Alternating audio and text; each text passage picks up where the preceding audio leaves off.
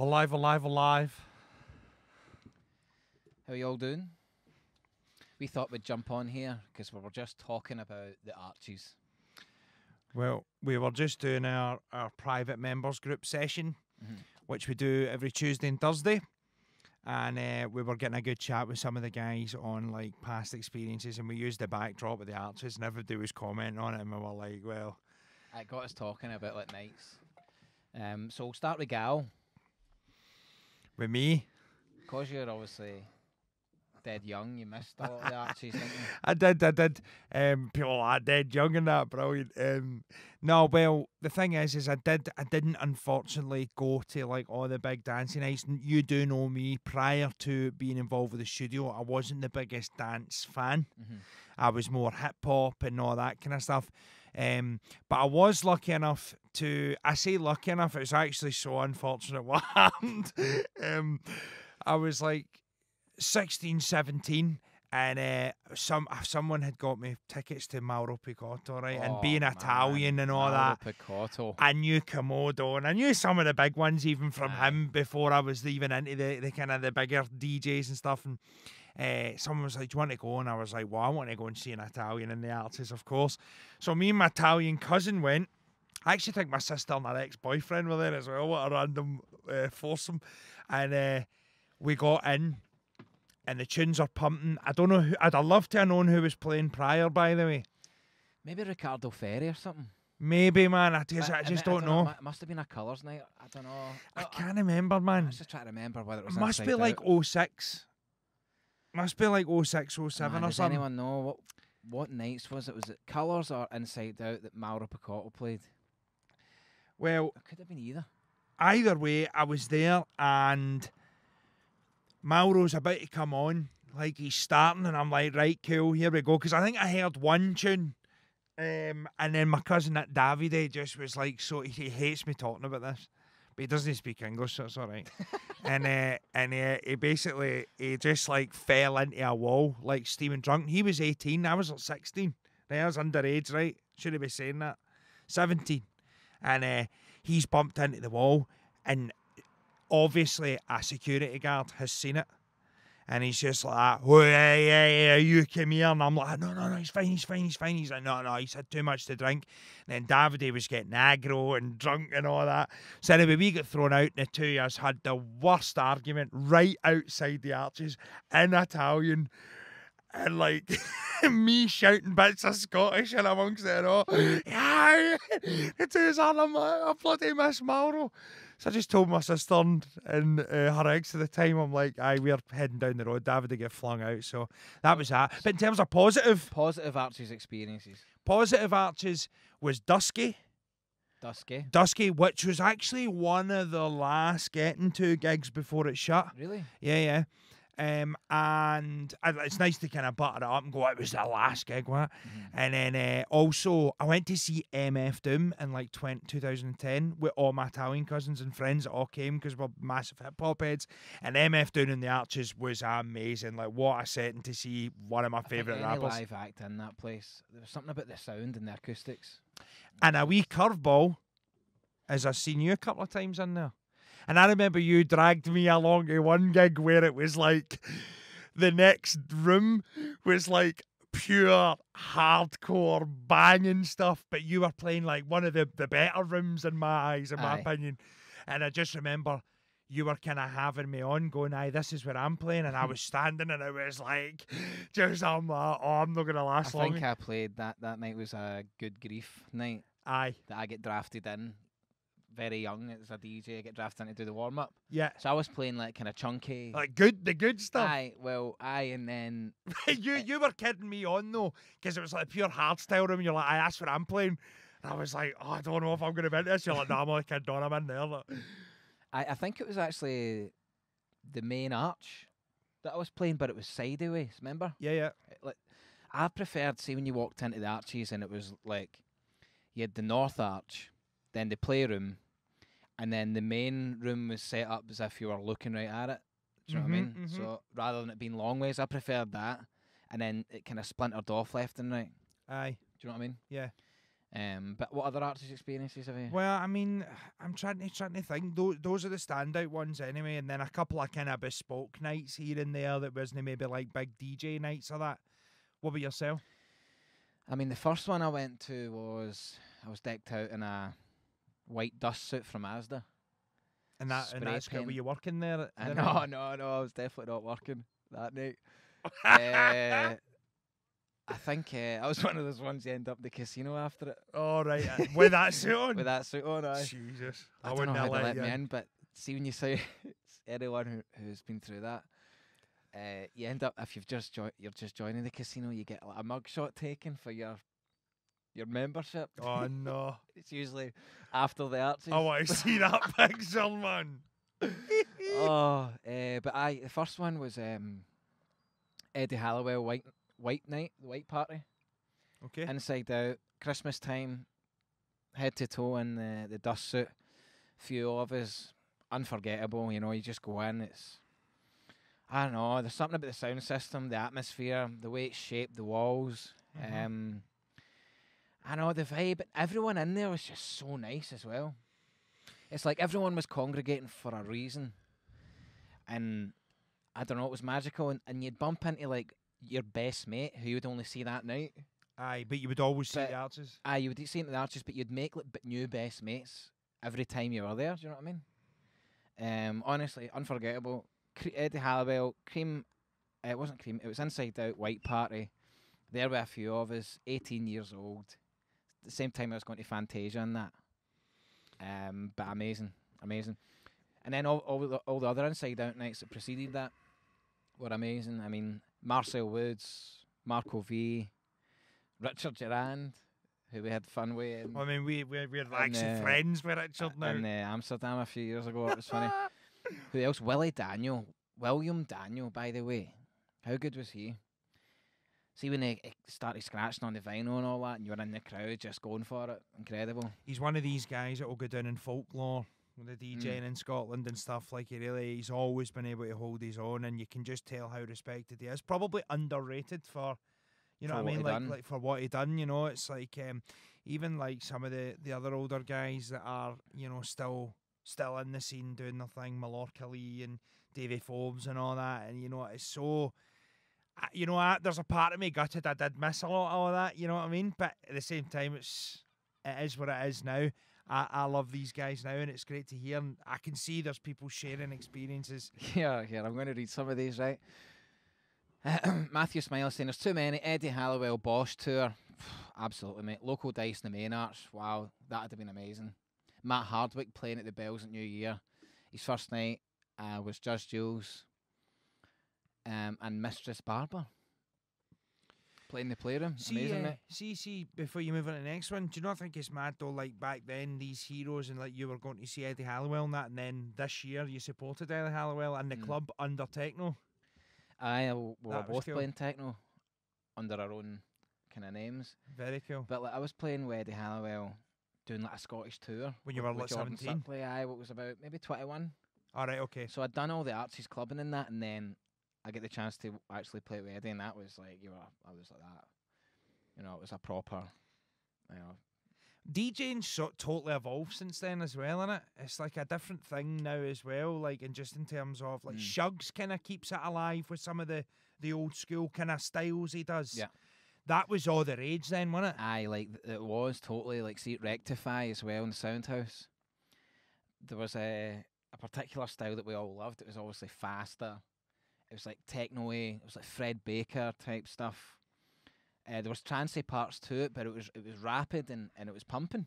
Fred but Baker, there was man. like types of different skills you'd do on the decks and all that. Right. I'll go through some of these. Cheers for the comment, Matthew. Hope you're well, brother. Mauro Picotto would have played both, I'm sure. I was just wondering what one it was. I'd maybe seen him.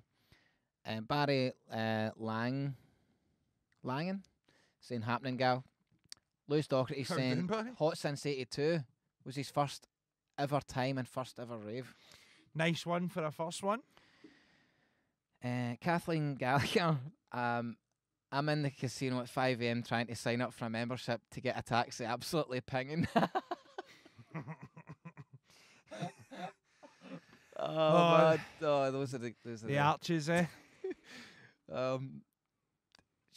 It was a family vibe, Miles, for sure. Underworld Live 1995. Eddie McGourley, that takes a Now, biscuit there, doesn't it? that would be something else. What about live, like DJ bands then, not just actual DJs, live bands? Have you seen any?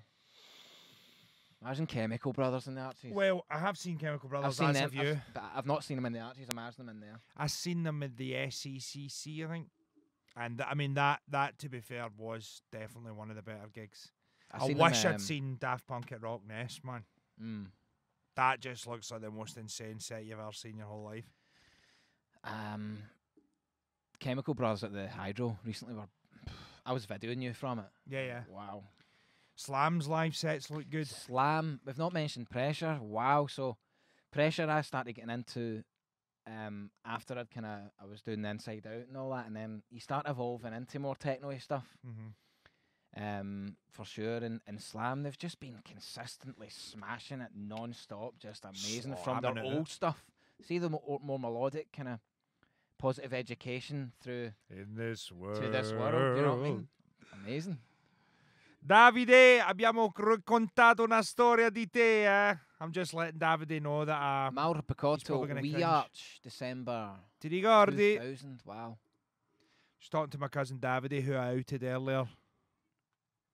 Fergie was Danny Smith, Danny. I was going to just mention you there. You were insane in the Arches, to be honest. You done the perfect warm-up for just getting the juices flowing, mate.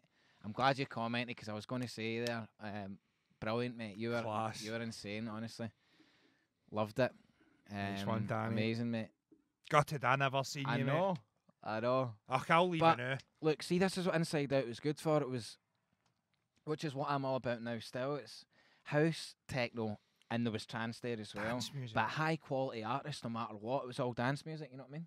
It's weird. Like, I think everybody musically, in their own way, is a little bit snobby, right? But like, I think the studio as a whole, we've really tried to, as much as we might be individually with certain things, we've tried to be quite open. And it stems from that, doesn't it? Yeah, stems from that. Legends, man. Ross Riley, what's happening, brother? Sister Bliss, Canny Mind the Year. Oofed. That would have been something else. Maxi Jazz and that. Wow. Oh, wow. Imagine that. Mikey Collins, what's happening, brother man? This is what I'm talking about, Matthew. Fred Baker, Adam Sheridan, Scott Project, Simon Patterson, Anne Savage, Barry Connell. Wow, Barry Connell. Woofed. I was going to mention Barry Connell. That was one that he gets all the massive praises, doesn't he, man? Who was there at his 2007 Essential Mix? I think that was the year. I was there.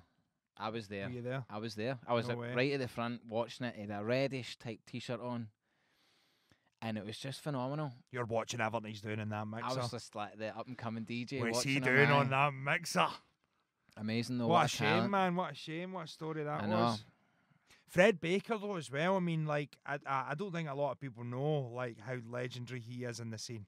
Well, he's done in the background. He was a big producer behind a lot of the early Tiesto tracks. What? What do you mean? He was part of the play and all that. No. Still going, Fred. Lovely guy, isn't he?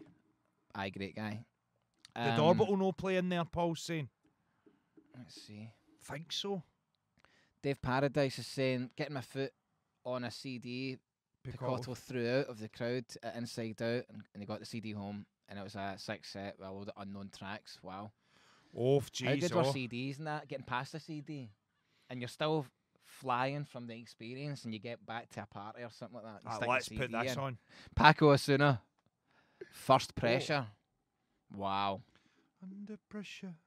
Richie Houghton at the Arches. Incredible. Wow. That'd have been huge. Let's see. Too many. Ha detto tutto. Let's see. Too many to say. Just Jules Radio 1 nights. To the guy climbing up in the speaker and falling on the decks during Jules' set. Whoa. And the guy get dragged out by half the club. Jesus. Or the night me and the boys got into the VIP with Eddie, Marcel Woods. The VIP bit was behind the glass, which was so cool. Looking behind it and that. Let's see. That's a big story, that one. But aye, that's Craig DK. Good memories. We'll keep it a bit PC, Craig. Demirez. Brilliant. What else? Lewis Docherty saying, last time I was in the Arches before it was defected with MK, Frankie Rizzardo. Nice. Oh man, Danny Smith. My best. Here, I'll put this one up. My best experience was handing Just Jules that camera. I know what you're trying to say. I can't say it in case we get on vinyl, and asking him to play it in the place went wild. What a tune that is! You'll know the tune. I'll need to play it on for you. It's an absolute beast. And that's a bold move, Danny. I know, isn't it? Judge, you play this, man. Play this. I'll get one for you. Boom, place going wild. What a feeling that must have been, mate. You're like, I knew it. I should. Oh, let me on. Carol Cox every Easter weekend. I was there. Oh yes, How good did Carol Cox, man? He was just rocking it. He's such a groover. Still to this day, there was a video of him a couple of years ago, and he was trying out one of the new mixers, and he was just sitting down playing it, and he's still sitting. Barry Gallagher saying Derek May. I would love to have seen Derek May. Definitely. Loads of cool comments and memories he's sharing. Thanks for that. We were just getting a chat there about different Arches experiences, different DJs, what a memorable club it was. Oh. Aye. Ewan Robertson saying Felix the House Cat swinging a load of tequila before playing in the main arch. Felix the House Cat, nice. That's cool. That's old school, man. We have a name on a silver screen. That reminds me of my Italian mates. That was my mate that climbed up in the speakers and fell into the DJ booth. He's the only one that made the judge budge. No way. I wonder if that's true or not. I know. Hopefully, imagine our long lost friends from the Arches have found each other on our stream. Imagine that. Like, I've not seen you in ages. Eddie Halliwell was my first. Marco V, Deadmau5, Sven Vath, Joseph Capriati, Gary Beck, Chris Lieben. I was there at Chris Lieben. Incredible. Oh, Mark Friel. There's another one. Mark Friel's the legend. Don of the Arches. He get you right He gave me my first gig, Mark. So thanks for that. Mark, man. Oh, you, brother. Definitely. But aye, that's been good fun, hearing all the stories. Jeff Mills, Dave Clark, Green Velvet. Wow, man. Really. So, do you not think, though, like a lot of these events, like your Insides Outs and all these things, obviously it stopped a while ago anyway, but with the closing of the Arches, like there's not that venue now that can really offer this multi-genre tier. SWG3 is the venue. Well, apart from there and maybe the Classic Grand, do you know what I mean? At SWG3, there's no doubt that is an incredible venue, doing its own thing, forging its own way, but I think it's absolutely amazing, that venue, to be honest. It's even more than the Arches, but there's just something about the iconic place it is that, do you know what I mean? Well, it's the shape. It's where it was. It's like the actual interior design was phenomenal. SWG3 is probably better for a venue for different stuff. Aye. But you'll probably never beat the actual magic of the Arches, man. Totally. Well, it's still cool to go into now. You can go in now. You can still go and you can still go into the toilets and all that, and they're kind of similar. It's kind of freaks you out. Well, weirdly, one of our guys from SKapade went and played at the Arches recently at the SQA Awards, and Nicola Sturgeon was there and all that. I don't know if any of you've seen it, but so it's still getting used. There's still a little bit of dance music bleeding into those bricks, man. Aye, definitely. There's history in those bricks. But look, that's us. We're just dropping in, saying hello, and we'll get some cool chat there. Aye, have a nice evening, Trips. Bye-bye, Trips. See you soon.